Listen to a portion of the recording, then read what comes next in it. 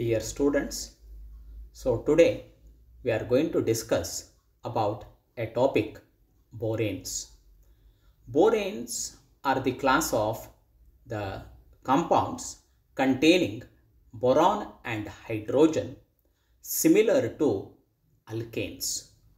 You have studied the topic alkanes in organic chemistry, which are the compounds of carbon and hydrogen having a general formula CnH2n plus 2. So let us study a topic, boranes, in detail.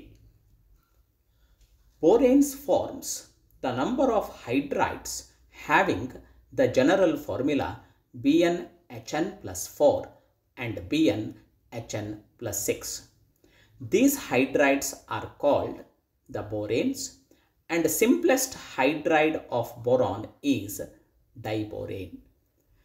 Here, simplest hydride of carbon is methane, which contains only one carbon atom.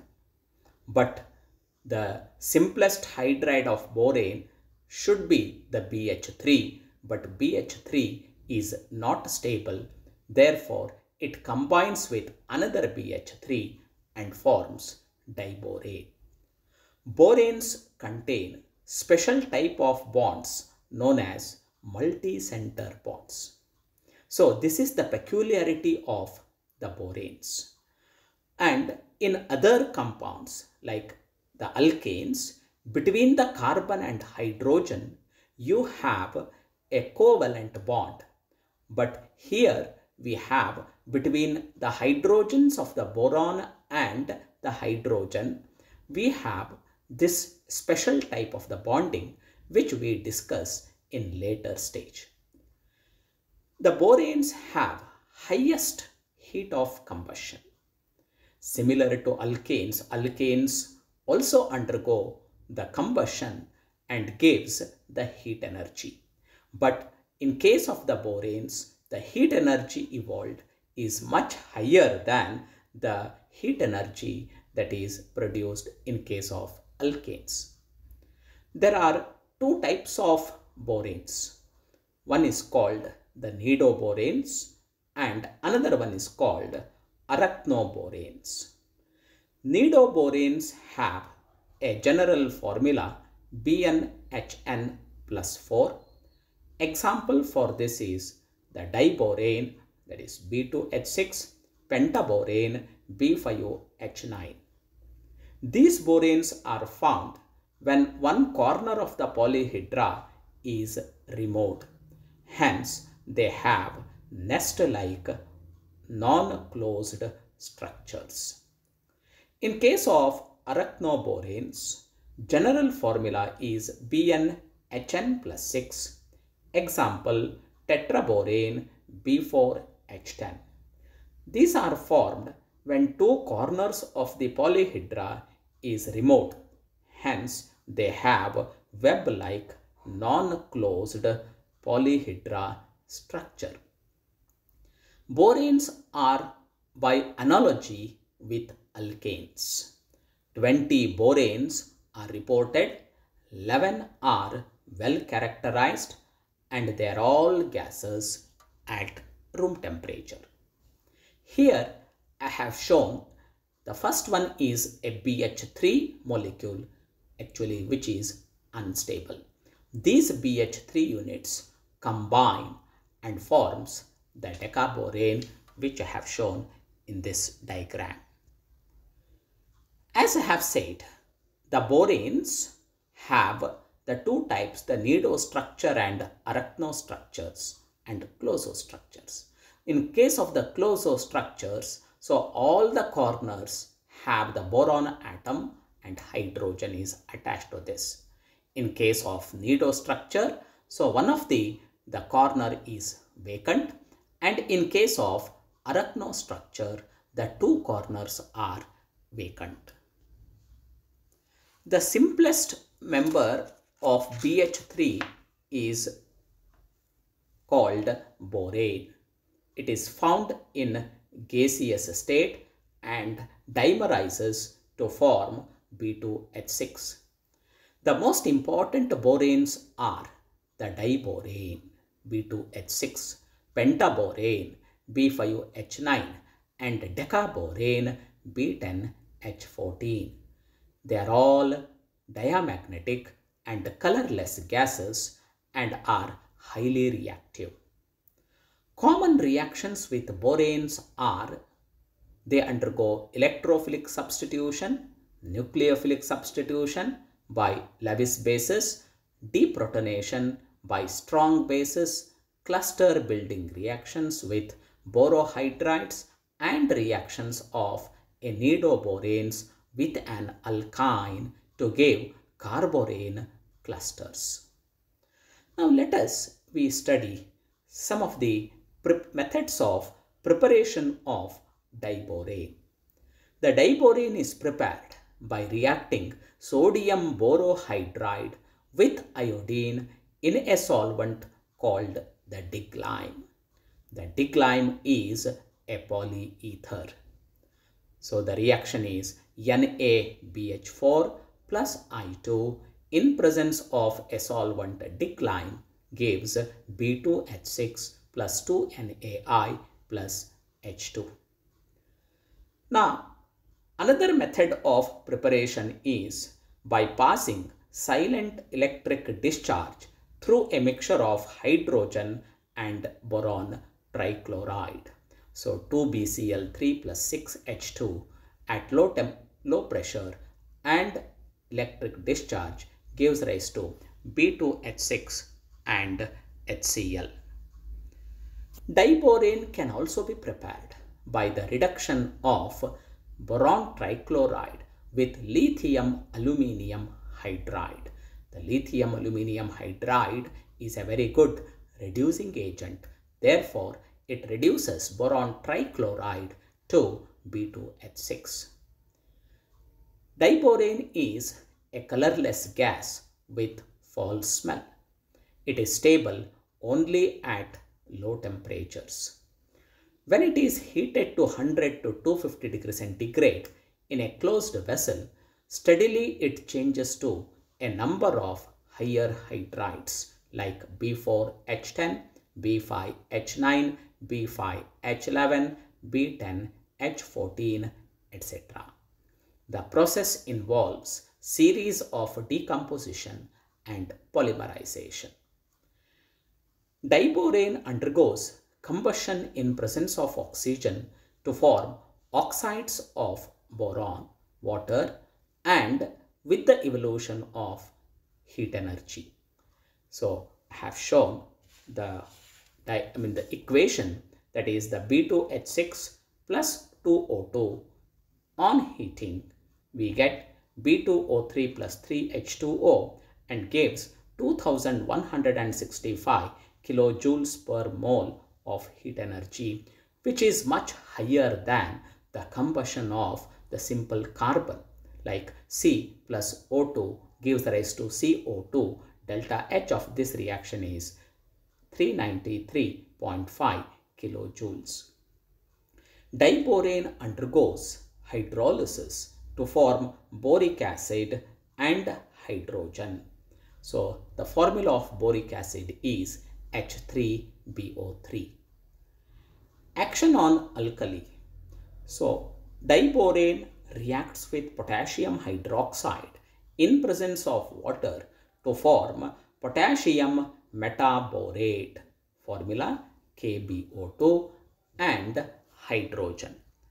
In all these cases, the reactions are very important and you have to remember these reactions. Now coming to the another property of diborane, that is action on ammonia. Now the diborane reacts with ammonia at low temperature to form diammonate diborane. Here simply ammonia gets added to diborane. However, at higher temperature, diborane reacts with ammonia and forms a compound called borazine or borazole. With sodium amalgam or sodium hydride in ether, diborane forms sodium borohydride, formula NaBH4.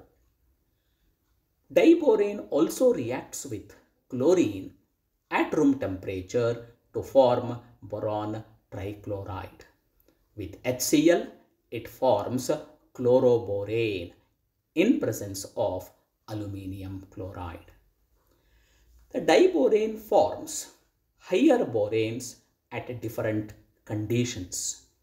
Around 80 to 90 degrees centigrade at 200 atmospheric pressure, it forms a tetraborane with the formula BnHn plus 6.